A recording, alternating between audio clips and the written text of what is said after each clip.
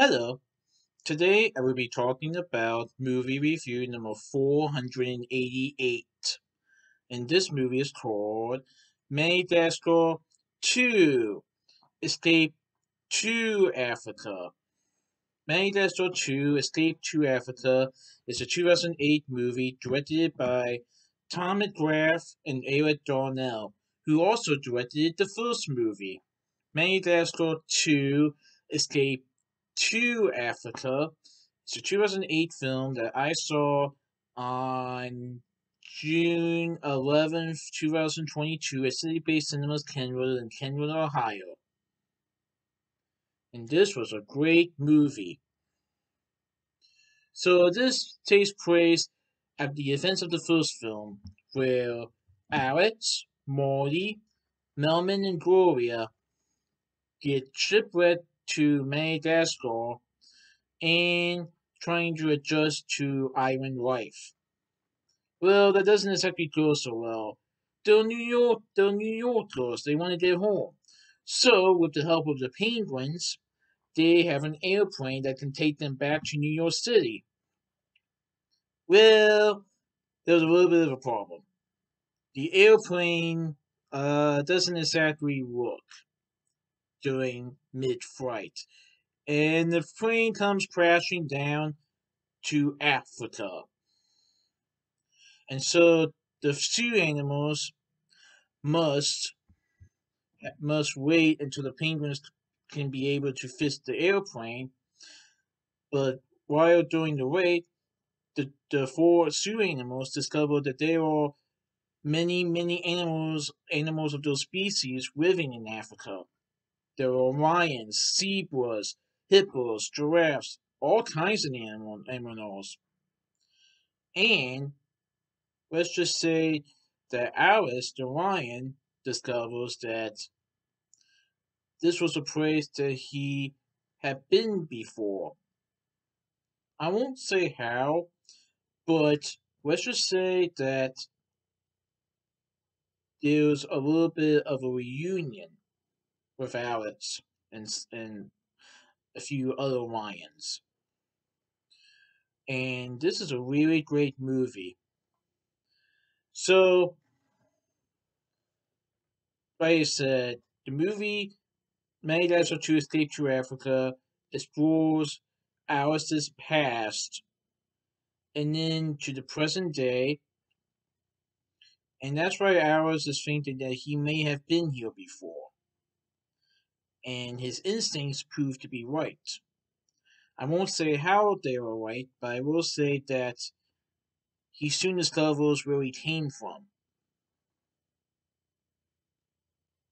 and Morty, Melman, and Gloria also discover secret and mysterious things with their species. And like I said, the sea animals have to figure out how to stay in Africa long enough for the penguins to fix the airplane. But there's a little bit of trouble on the rise as certain humans, including a granny, are wanting to hunt the animals once the animals kind of get into their territory. I don't want to spoil too much, but it's a pretty good movie. And it's the same Grammy from Madagascar 1 who kicks Alice's butt. She's back in the second one. And another problem arises when the water is running low in the African land, and the animals are trying to figure out what to do, how to get this water back. Well, let's let's just say that Julian has an idea, even though it might be an insane idea, but will it work? But yeah, this is a great family movie that's filled with fun, laughter, and it definitely continues the story that was left off in Madagascar 1. I really enjoyed this movie. I think I enjoyed this better than the first one just because there were more characters in it. And I like how mm, they these two animals got to interact with their own species, and it was amazing to see that. I want to dedicate this video to Boney Mac, who played one of the lions in the film. He actually plays the character named Suba. Unfortunately, I believe this was Boney Mac's final film role, or one of Boney Mac's final film roles. Unfortunately, he passed away in 2008, and this was dedicated to Boney Mac during the end credits.